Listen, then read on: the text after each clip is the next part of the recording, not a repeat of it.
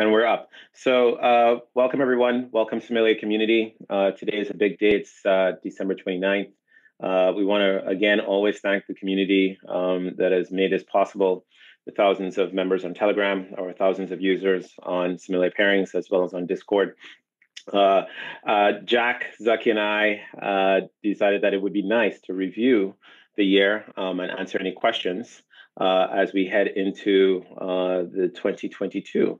But really a nice time to just review and again, easily talk about and review all what happened in 2021. So again, if you're here for the first time and you're not familiar with Sommelier, make sure to check us out at sommelier.finance. And if you want to know what's happening in our community, check community.sommelier.finance, and you should have links both to our Telegram and our Discord. So welcome. And so Zaki, greetings. And I don't know if you had any thoughts about 2021 so far that you thought would be cool to share, but you want to kick us off on the year look back? And I see that you requested, oh my goodness. I'm approving again. I'm approving, Zaki.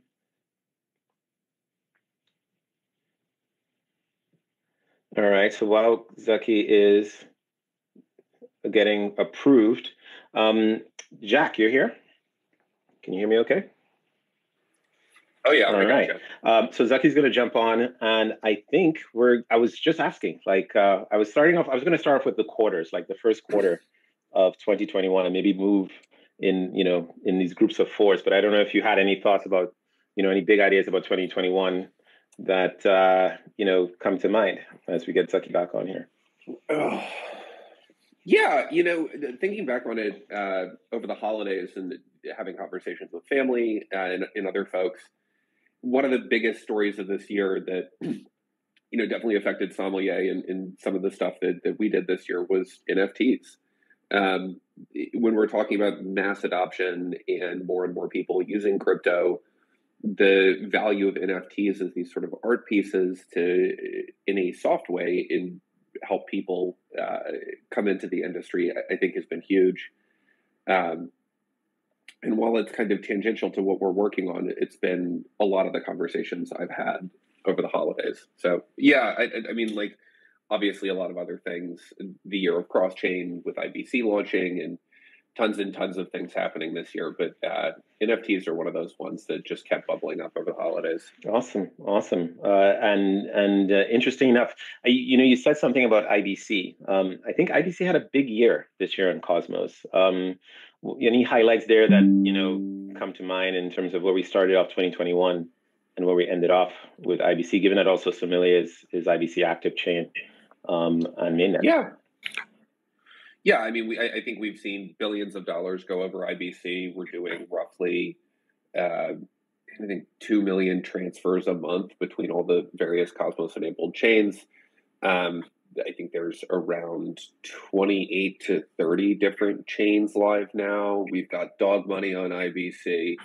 Yeah, it's been a huge year for IBC in that community, and a lot of the work that I've done this year has been relaying and helping support that broader IBC community.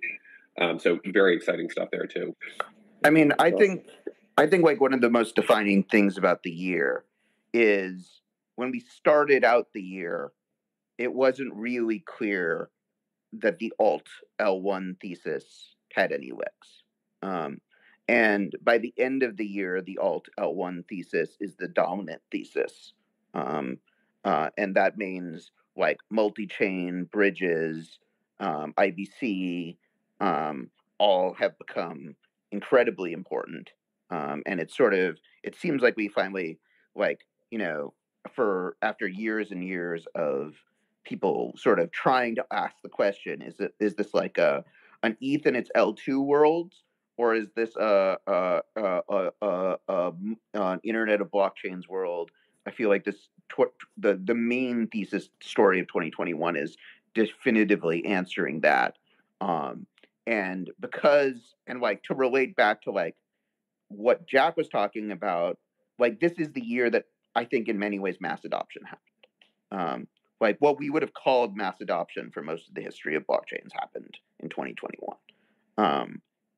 And because of like where we were in the technology cycle, where L2s were not really ready yet, like Alt L1 and like Alt L1s were ready and have been ready. Alt L1s became the like sort of dominant narrative, like where mass adoption took place. That's awesome. And when you think of, the L1 narrative and what it means for Sommelier, looking forward into 2022, Zaki, I presume that Sommelier sort of fits neatly into the alt L1 space, both on Cosmos and Ethereum side. I'm guessing then that Sommelier plays well to a lot of what is happening and should participate in the onboarding activity as we head into 2022. So is that just luck, or do we plan that, or is it just the way the chips fell that Sommelier take advantage of? I think that Sommelier has been,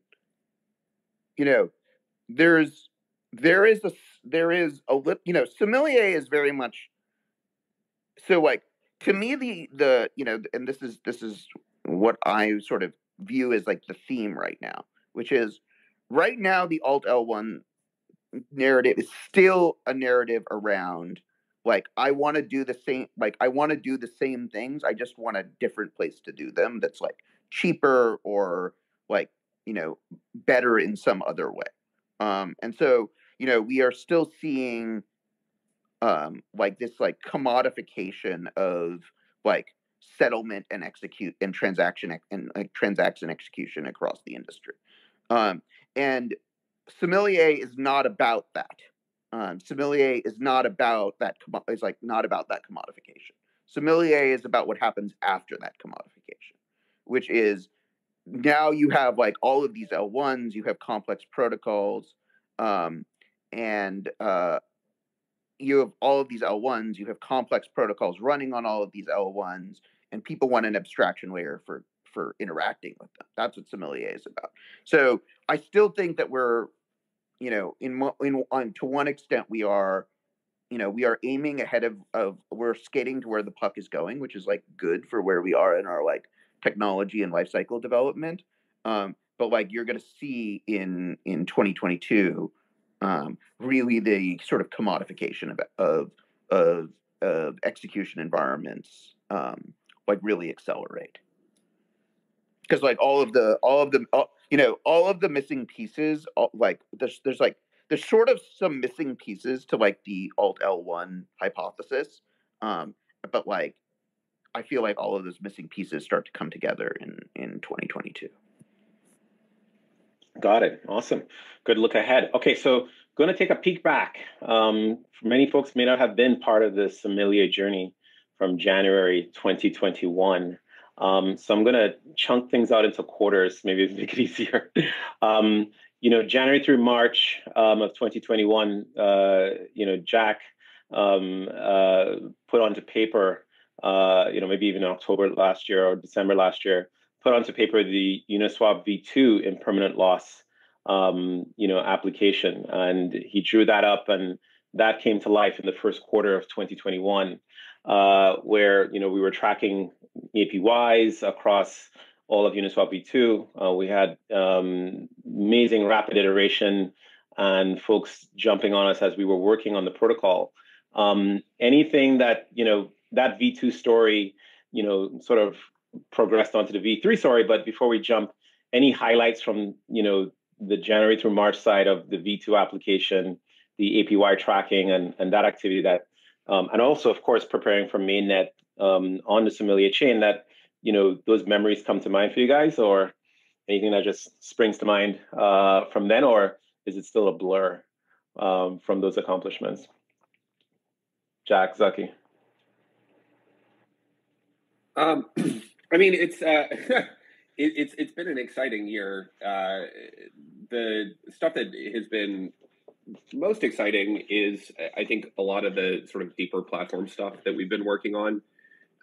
Finally getting the Gravity Bridge fixed. It's also cool to see the Althea team launch that live. Yeah, they were a huge part of the early story of Sommelier, and seeing that become the conduit for tokens into the Cosmos ecosystem from Ethereum is something I'm really excited about. But yeah, there's and especially towards the end of this year, we obviously did that fundraise, which was huge. And we've been spending a lot of time hiring and sort of org building since then, which is also I'm extremely excited about.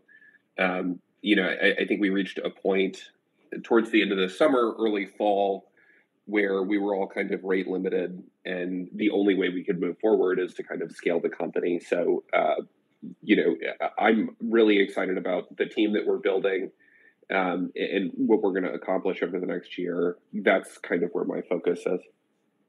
Got it. So in terms of, I think it was your idea that, we started off with the impermanent loss and now we're migrated into this new thing. We've gone through Uniswap v3 iterations and now getting ready to launch liquidity and of course grow the orgs. Anything that, again, looking back on the journey that you're like, hey, this year, was pretty, I mean, we were all rate limited. So I'm kind of curious if you had any ideas on things that you were like, hey, this was really cool. I think we have, about 4,000 Telegram users now. We have about $10 million in liquidity for the year. I guess maybe my question is, any other accomplishments or milestones? I mean, Gravity was one huge. Mainnet was another. I know that was a big push. Any sort of thoughts there, even on mainnet, like coming to mainnet, and I think we were in mainnet in October or August. And I know that you were a big part of that refactoring. Any thoughts there that inspired, or it was pretty much a blur and we just came out on the other end?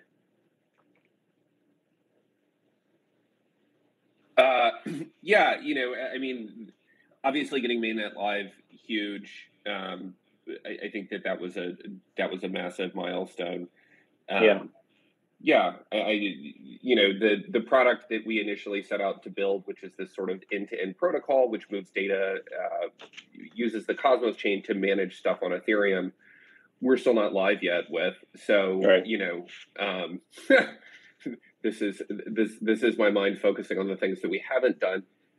So yeah, that's kind of what sticks in my mind. I'm really looking forward to getting that piece of it live and seeing it in production. Right. I think we're going to be standing up a testnet with that tomorrow. Oh yeah, absolutely. And thank you, Mantis, for the recommendation. We're going to try to stand up a testnet. That's going to be super exciting. It's funny. I should share. I had one user hit me up on Telegram today and said on Discord, they posted yesterday, will Sommelier have its own token and its own chain? And, we had to reply and say, well, the mainnet is live. the token is the chain is live. I think a lot of folks are waiting to hear more of that activity. And I think Zaki would say, liquidity needs to flow. So I think this year we also had the airdrop proposal pass. Thank you for the community to getting involved in proposing and making that happen. And I think if you go to community.sommelier.finance, today you'll see that there's even a new proposal up that just went up, SIPS 03, for starting to move the funds from the community pool to the airdrop. So those, faithful Sommelier users and community members who've been waiting to hear what's happening, I think should definitely go to community.sommelier.finance and take a look at those, these SIPs that are now launching that will highlight one, the movement of funds for the airdrop of tokens. And as well, I think there will be some other proposals coming for the upgrade, that will particularly upgrade of the Gravity Bridge. So a lot of work from a lot of great people in Sommelier. Zaki, any thoughts about, some of these milestones so far and your ideas on how they, get ready for next year? I think that the ongoing message should be that decentralized multi-chain technology is still very much the frontier. Yep. And the whole story of this year has been how to get the Gravity technology, which is in a very, which is a very, powerful, the sort of core thesis of Sommelier is that the gravity bridge technology had a lot of untapped power. But how do you actually realize that untapped power has been a big part of like what we have been working on this year. And one of the sort of metrics that we have sort of set for ourselves is to not sort of get liquidity into the network until we can fully deploy that technology and fully realize that potential. And that has been, as always, these things are a difficult to predict and a difficult to understand engineering process that has taken us through audits and audit findings and forks and in various implementations launching, and there are all of these complex moving pieces, but progress has been significant, and I think it's pretty exciting where all of this lands in 2022 and beyond. Absolutely agree. On this, as far as the decentralized multi-chain stuff, like we have made significant progress this year, and learned a lot from seeing these systems live in production. I think we started talking about, we've obviously got this ETH use case, and I think there's tons and tons of ETH use cases. But when we started talking about this, the Cosmos use cases were blocked for a couple of reasons. One, the tech wasn't there yet. And then two, there wasn't anything to do on Cosmos at the beginning of the year. And with the launch of Osmosis, Terra coming online, and many, many other, Juno as well, another smart contracting chain, Agoric about to come live, there's a lot of economic activity happening on Cosmos-based chains in the tech, in terms of interchain accounts and a bunch of the other really exciting pieces there is basically there, and will be coming live first quarter of next year. So that's all really, really exciting too. And this team, Zaki and I are in our engineering team are kind of on the cutting edge of that in a lot of ways too. And that's been a really, really great part about this year. Yep, agreed. All right, so I'm going to take a few minutes to give some shout outs and thanks to the Sommelier people that have touched and really had an impact on this protocol. So forgive me, everybody, it's going to get boring, but I got to give shout outs. First shout out is, of course, to Zaki and Jack. Thank you for an amazing year. Again, we started out this journey, not sure where we would end up. And now, again, the promise of the Alt L1s puts Sommelier in a place where, again, a lot of awesome things are coming, especially with the Gravity Bridge upgrades and release. Great job. Congrats on the year. Look forward to 2022. I'd like to also thank Kevin Kinnis. Kevin was instrumental in, bringing on Rockstar team members, Lucky Odessi and Odessetti and Elliot Shu, as well as Joshua Phillips. The team that brought us pairings, just rock stars who were able to get thousands of users into Sommelier ahead of the mainnet launch. So these gentlemen and a great team that worked tirelessly to make sure that we had something and we could build a community based on use cases for Sommelier and a vision that Jack had. Special thanks to Federico Kunze. Federico started off the Gravity refactoring, did a lot of work, and eventually was able to launch and bring us Evmos, which is an exciting protocol that I'm sure we will continue to partner with in 2022. So congratulations and thank you, Federico. Of course, to the Althea team. Again, we wouldn't have Gravity without Althea. We started this journey last year, and now the Gravity Bridge has spun off in different directions. But Justin, Deb, and Jahan really instrumental in the first half of the year in nurturing, and making sure that we were all aligned and continuing to progress through the promise of the Gravity Bridge. And so we thank them for an awesome year. In the second half of the year, we have new folks. Thanks to Stephen Jung and William Chang on the Viper contracts that we used in the Sommelier Pairings app. Thank you, Mario Thiel, for our community. There's someone who always talks to folks both in Telegram and Discord and make sure that every day, every week, we had multiple blog posts up. Mario Thiel, great job.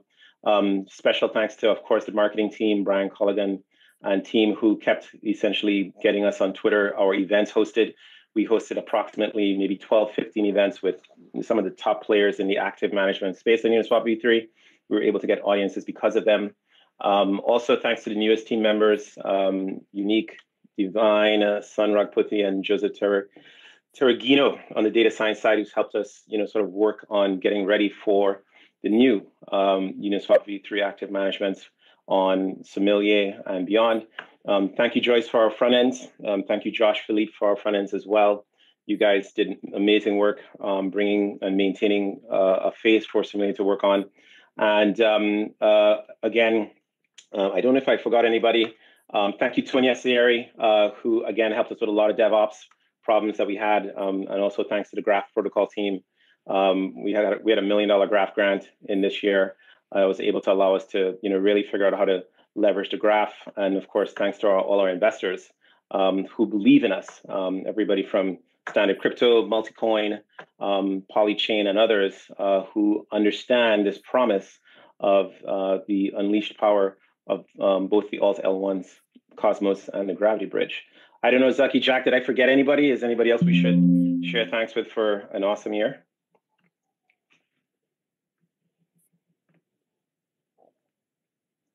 Anyone else? That's it. All right. Also, thank you, Jason Wong. Yes. There are, the whole Inclusion team has. Thank you, Inclusion. Has played a big role in getting everything done, as well as the Strangelove team. It's really been exciting to see Strangelove come into its own this year. Jack, absolutely. You want to talk a little bit about what's going, just like the emergence of Strangelove as like as a sort of major contributor in the DAOs of the interchain? Yeah, for sure. So, I've been doing a lot of, folks who know me have known that I've been doing a lot of this work for quite a while at this point. And I've needed to kind of scale myself. I think last year I spent a lot of time just working with a bunch of other organizations. And it became really, really clear to me this year that I needed to kind of build my own organization to help order and scale my contribution to the broader cosmos. Strangelove is that.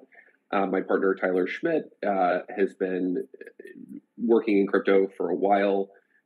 He's most recently been at a company called Ubisoft, working on user experience for their front-end website, but is coming back to work full-time in crypto again. And we've been hiring engineers and bringing a bunch of people online. So, that's going to be really exciting this year. We're going to be doing a lot of sommelier work moving forward. And as well as other things throughout the interchain, the existing relayer work that I've been doing is now organized through Strangelove. Justin, who is Ethereal 1 on here, has been fantastic helping me out this year. And we've got a couple more folks coming online early this year, early in 2022.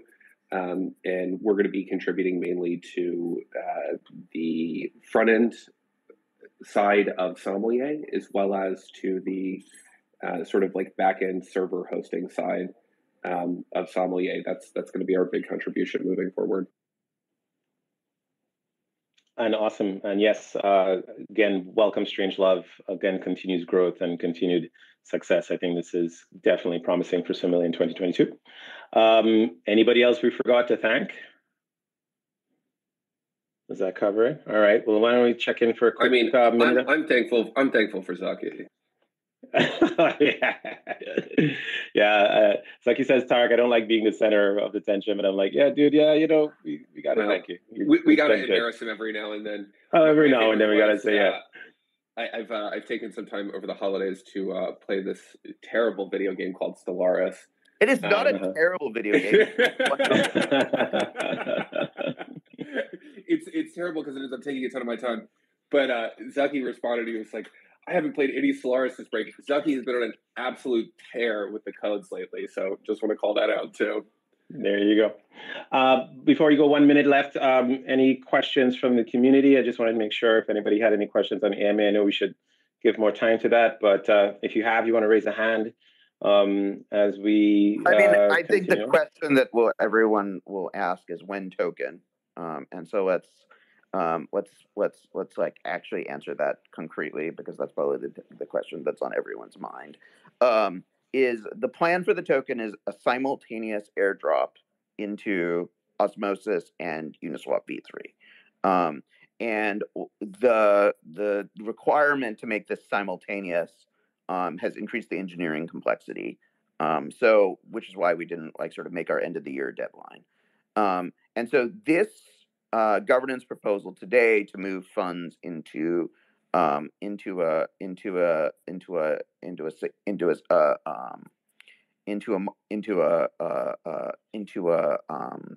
address, a staging address, is one of the first things we can do before an upgrade. One of the things that we spent a bunch of time engineering towards the latter half of the year is a change in the way Gravity ERC20 tokens work, so that we could actually migrate to a new Gravity bridge in the future and keep the same ERC20 representation of the SOM and the other Cosmos tokens that come over the bridge. And so we're going to do the staging. Then early next year, we're going to do this upgrade to a new Gravity contract on mainnet. And then we are going to be able to achieve this sort of goal of simultaneous release.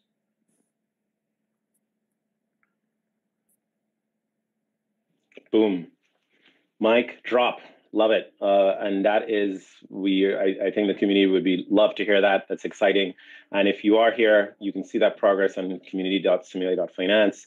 Activity is moving forward. And yes, we expect early next year, in a week or two, you're going to see more progress towards proposals to ensure that these upgrades are happening. All right. I think that's it for us. We're at the 10 o'clock hour here in Pacific time. Thank you, everyone, for joining. And again, please join our Telegram. Check us out on our blog, sommelier.finance/blog. We will be sharing updates. Progress is moving forward. And again, thanks to the backend team, the protocol team, Strangelove, Occlusion, all of Occlusion team, and also all the other Volume 5 folks here for their continued contributions in 2021 to Sommelier. Look forward to 2022. Thank you, Jack. Thank you, Zaki. See you guys.